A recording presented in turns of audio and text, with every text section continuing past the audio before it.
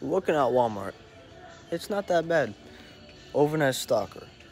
Make a good amount of money, apply a sense of urgency when you're working, and I think you'll be alright. But I've been here for almost a month. I'm hoping I get to stay.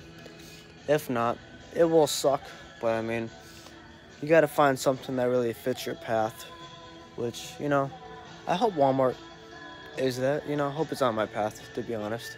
But what to really expect? You can't wear earbuds when you work because, one person ruins it for everyone. That's really it.